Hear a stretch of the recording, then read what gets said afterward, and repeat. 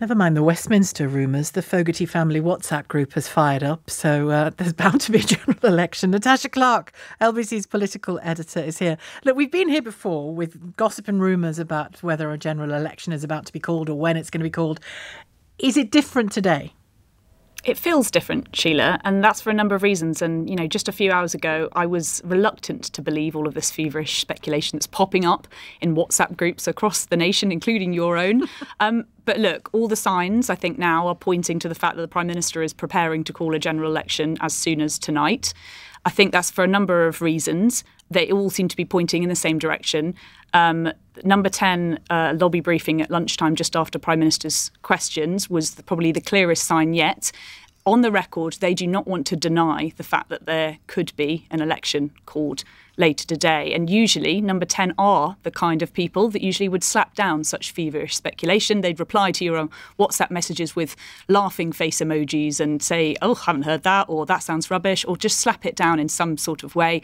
And they're not doing so. Everybody in number 10 has gone into a sort of bunker this morning. We haven't heard from any of them apart from at that lobby briefing that we had this lunchtime. And you heard the Prime Minister laugh at Stephen Flynn and Prime Minister's questions when he did suggest that that could be the case. The second bit of information that we can talk about that is pointing to the fact that the Prime Minister might be about to call an election is that David Cameron, the Foreign Secretary, is flying back this afternoon from Albania. He is deliberately cutting a trip that he had planned for a number of days, potentially weeks, to Albania.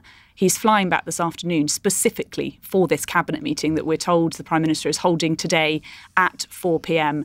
At number 10. So it just begs the question, why on earth would the Foreign Secretary be coming back so soon if there wasn't something to say? And like I say, number 10 usually decide to do their best to dampen any speculation if indeed there is something going on. They usually tell us, no, you're wrong.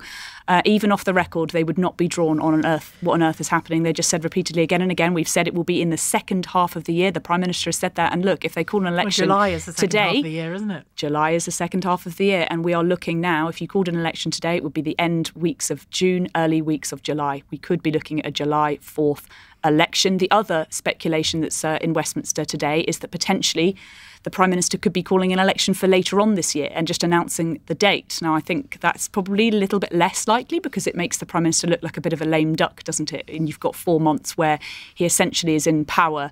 In charge, but he's not in power. Although, if it's not that, he still is in that position, really, isn't it? It's going to, if it's not now, it's going to be autumn. He's ruled out January, I think, didn't he, a week or so ago?